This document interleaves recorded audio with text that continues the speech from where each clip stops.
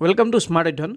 ইতিমধ্যে আপোনালোকে গম পাইছে যে আমি এটা সিৰিজ আৰম্ভ কৰিছো আৰু এইটো ক্লাস 6 ৰ পৰা 12 লৈকে যিমানখিনি NCERT বুকস আছে তাৰ পৰা আমি বাছিলৈ টপ 300 MCQ ডিসকাস কৰি আছো আৰু এই সিৰিজটো এতিয়ালৈকে 7টা পাৰ্ট আপলোড কৰা হৈ গৈছে আৰু এই 7টা পাৰ্টত আমি টোটাল এতিয়ালৈকে 140টা কোৱেশ্চন ডিসকাস কৰিলো আৰু আপুনি যদি প্ৰথমবাৰৰ কাৰণে ভিডিওটো চাই আছে তেতিয়াহলে ইয়াৰ প্লেলিষ্টত গৈ বাকি ভিডিওসমূহ চাই ল'ব পাৰিব আৰু আজি আমি আৰম্ভ কৰিম ভিডিও নম্বৰ 8 এই ভিডিও নম্বৰ 8 টো আপোনালোকৰ কাৰণে টোটাল 20টা কোৱেশ্চন থাকিব আৰু যিটো শেষৰ প্ৰশ্ন হ'ব সেইটো আপোনালোকৰ কাৰণে থাকিব আৰু সকলোৱে কমেন্ট কৰি জনাব সেই প্ৰশ্নটোৰ উত্তৰ সো দেৰি নকৰি তেতিয়াহলে আজি ভিডিওটো আৰম্ভ কৰিছো সো আজি প্ৰশ্নখিনি আৰম্ভ কৰাৰ আগতে আমি লাষ্ট ভিডিওত হোৱা প্ৰশ্নটো চাওঁ সো 140 নম্বৰ প্ৰশ্নটো আপোনালোকৰ কাৰণে আছিল যে what is the as eligibility to become da prime minister of India ভাৰতৰ প্ৰধানমন্ত্ৰী হোৱাৰ বয়সৰ যোগ্যতা কিমান সোধা হৈছিল সো ইয়াৰ শুদ্ধ এনসাৰটো কিন্তু সকলোৱে কমেন্টত জনাইছিল সো অপচন নম্বৰ 2 টো শুদ্ধ হ'ব 25 বছৰ ঠিক আছে সো 25 ইয়াৰ্স লাগে আৰু আপোনাৰ ৰাজ্যসভাৰ এমপি কাৰণে থাকে 30 ইয়াৰ্স তাৰ পিছত প্ৰেসিডেন্ট হ'বৰ কাৰণে লাগে আপোনাৰ 35 ইয়াৰ্স তাৰ পিছত গভৰ্ণৰ কাৰণেও আপোনাৰ 35 ইয়াৰ্স আৰু আমাৰ এমএলএ সকলৰ কাৰণে 25 বছৰ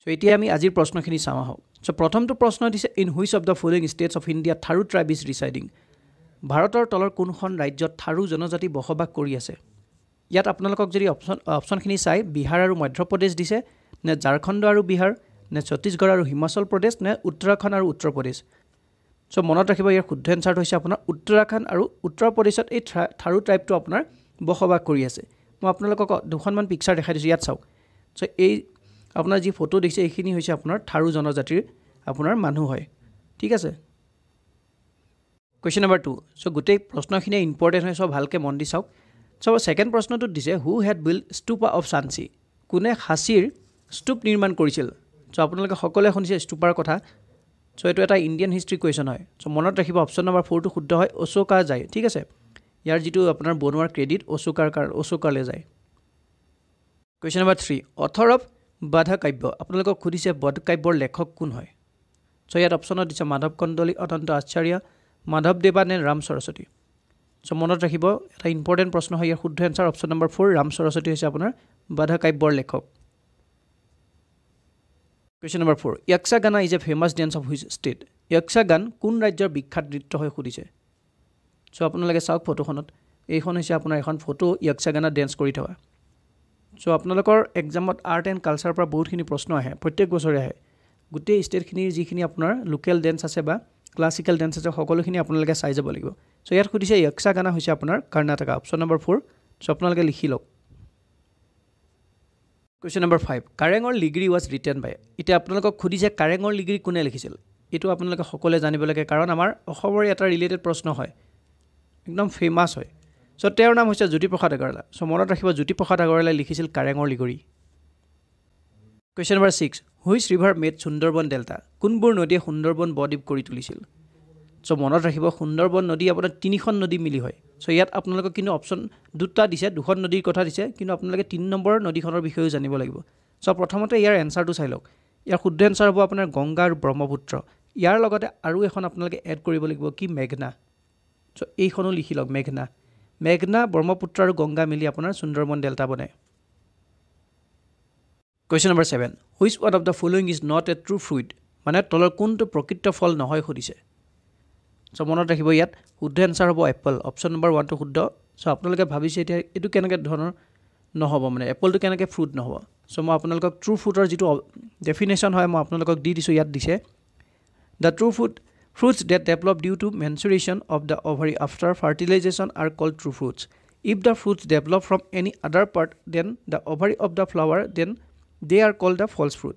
So অসমীয়াটো আপোনালোকে পঢ়ি ল'ব পাৰে যাৰ সুবিধা হয় এইখিনিতে আৰু এটা কথা কওঁ আপোনালোকক এপলত আপোনালোকৰ কি পোৱা যায় বেছি পৰিমাণে এপলত মনত ৰাখিব আইৰন পোৱা যায় সো আপোনালোকে যদি আপেলটা কাটে দেখিব অলপ পিছত যদি থৈ দিয়ে লাহে লাহে এই কলা নিচিনা হ'বলৈ ধৰে সো এটো আপোনাৰ আইৰনৰ কাৰণে হয় আৰু ইয়াত হাইয়েস্ট কি থাকে কোনটো এসিড থাকে malic acid Question number 8. Which site is the dock of Indus Valley civilization আপোনালোকক খুদিছে সিন্ধু উপত্যকাৰ কোনটো সাইটক আপোনাৰ ডক বুলি জনা গৈছিল ডক মানে ইয়াত বুজাইছে কি আপোনাৰ সাগৰৰ পাৰত কথা বুজাইছে ঠিক আছে সাগৰৰ পাৰত সো এটো হৈছে আপোনাৰ লোথাল অপচন নম্বৰ 4 এটো এটা ইম্পৰ্টেন্ট প্ৰশ্ন হয় আহি থাকে আৰু এতিয়া ক'ত আছে লোথাল আপোনাৰ ক'ত আছে গুজৰাটত আছে মনত ৰাখিব Question number 9. Which of the following processes is a part of the process involved in the water cycle? তলৰ কোনটো প্ৰক্ৰিয়া পানী চক্ৰৰ লগত জড়িত প্ৰক্ৰিয়াটোৰ এটা অংশ হয়? সো ইয়াত আপোনালোকক কি দিছে চাওক water cycle কি হয়? আপুনি আমি সকলোৱে জানো পানীবোৰ আপোনাৰ ভাব হৈ উৰি যায় আকৌ মেঘ বনে আকৌ আপোনাৰ বৰষুণ আহে আকৌ ভাব হয়। সো ইয়াত আপোনালোকৰ অপচনখিনি যদি শুদ্ধ এনসাৰটো চাই অপচন নম্বৰ 1 টো শুদ্ধ হ'ব। সো ইভাপোৰেশন যেটো আমি পানীটো আপোনাৰ বাৰে বাৰে যেটো আপোনাৰ ভাব হৈ উৰি যায় বুলি যেটো কৈছো মই। Question number 10. Rupee coin firstly introduced by whom? মানে যেটো আপোনাৰ ৰূপে মুদ্ৰা আছিল প্ৰথমতে কোনে প্ৰৱৰ্তন কৰিছিল?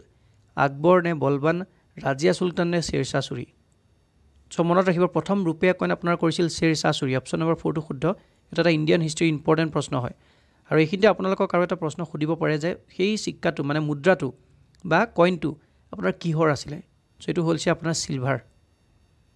আৰু এটা প্ৰশ্ন সুধিব পাৰে শ্বেৰশাহ সূৰীয়ে আপোনাৰ কি কইন আপোনাৰ প্ৰৱৰ্তন কৰিছিল? সিলভাৰো কৰিছিল আৰু গোল্ডো কৰিছিল। যদি প্ৰথমৰ কথা খুদে তেতিয়া হ'ব আপোনাৰ silver. Question number 11. Which of the following mineral deficiency causes anemia? তলৰ কোনটো খনিজ পদাৰ্থৰ অভাৱত ৰক্তহীনতা হয়? সো ৰক্তহীনতা বুলি কওঁতে আপোনালোকে গম পাব লাগিব কি থাকে আমাৰ মানে ৰক্ত মানে কি তেজ হয় নহয়? তেজত এতিয়া কি থাকে আমি সকলোৱে জানো আইৰন। যদি এটা ৰক্তহীনতা মানে কি হ'ব? তেজ কম হ'ব লাগিব হয় নহয়? ইয়াৰ শুদ্ধ এনসাৰ কি হ'ব আপোনাৰ অপচন নম্বৰ 2 আইৰন কাৰণ তেজত কি থাকে আইৰন থাকে। Question number 12. Nobel Award was started in which year? কোন বছৰত আৰম্ভ হৈছিল নোবেল বঁটা? সো মনত ৰাখিব নোবেল বঁটা আপোনাৰ আৰম্ভ হৈছিল 1901 চনত মানে অপচন নম্বৰ 2 টো শুদ্ধ হ'ব 1901। আৰু যদি খুদে আপোনালোকক প্ৰথম কোনে পাইছিল? সো প্ৰথম পাইছিল আপোনাৰ 1901 চনতে ফ্ৰেডৰিক পেছি আৰু হেনৰি ডুনান্ট। সো এই নাম দুটাও আপোনালোকে যদি বিচাৰে লিখি ল'ব। Question number 153. সো ইয়াৰ আগৰ প্ৰশ্নখিনি মই 11 12 এনেকে দি গলো কিন্তু আপোনালোকে শুদ্ধ কৰি ল'ব। এটো হৈছে আপোনাৰ 153 number. So which of the following is a commonly used chemical method to purify water? উদিছে যে তলৰ কোনটো ৰাসায়নিক পদ্ধতি পানী বিশুদ্ধ কৰিবলৈ সাধাৰণতে ব্যৱহাৰ কৰা হয়? সো মনত ৰাখিব পানী যেটো আপোনাৰ বিশুদ্ধ কৰিবৰ কাৰণে যেটো কেমিক্যাল মেথড ইউজ হয় হেতু হৈছে ক্লোৰিনেশন। অপচন নম্বৰ 3 টো শুদ্ধ হ'ব। Question number 154. Who was the first Indian lady governor of which state? কোন ৰাজ্যৰ প্ৰথম ভাৰতীয় লেডি গভৰ্ণৰ কোন আছিল? সো ইয়াত আপোনালোকক ৰাজ্যখনৰ কথাও কৈছে আৰু গভৰ্ণৰ গৰাকী নামও সুধিছে। আৰু কি সুধিছে আপোনাৰ লেডি গভৰ্ণৰ সুধিছে। সো মনত ৰাখিব ইয়াৰ উত্তৰ হ'ব আপোনাৰ অপচন নম্বৰ 3 সৰোজিনী নাইডু আৰু উত্তৰ প্ৰদেশ। সো ইয়াত আপোনালোকে এটা অপচন চাওক কি বুলি দিছে এমপি বুলি দিছে। সৰোজিনী নাইডু হয় কিন্তু ইয়াত অপচনটো ভুল দিছে আপোনাৰ কিহত ৰাজ্যখনত। সো মনত ৰাখিব উত্তৰ প্ৰদেশ হয়। Question number 155. Which of the following is a good source of vitamin A? তলৰ কোনটো ভিটামিন এ উত্তম উৎস মানে ভিটামিন এ পোৱা যায় য'ত? ইয়াত কি দিছে ফিশ অইল, সুগাৰ, বানানা, কোকোনাট অইল। সো ইয়াৰ শুদ্ধ এনসাৰ কি হ'ব বাৰু?